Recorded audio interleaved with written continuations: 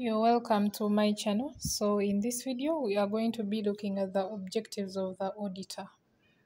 The auditor has two objectives. So the first objective is to obtain reasonable assurance about whether financial statements as a whole are free from material misstatements, whether due to fraud or error.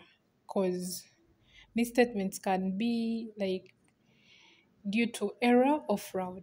Error it's when someone never intended to do it. Then fraud someone intends to do it. Yeah, so whether financial statements are free from material misstatements, either due to fraud or error, thereby enabling the auditor to express an opinion on whether they are prepared in all material aspects in accordance with the applicable financial reporting framework.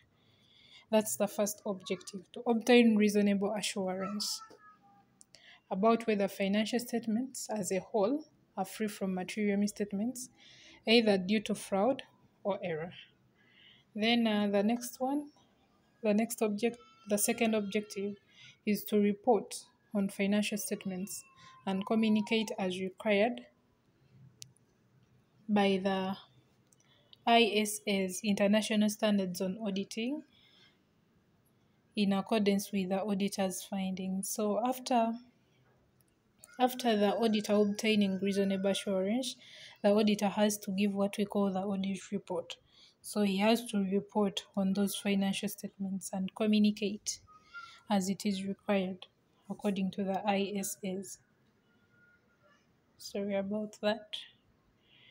Yes, so those are the two objectives of the auditor. Thanks for watching. Don't forget to subscribe, like, comment, share with your friends. Let's catch up in my next video.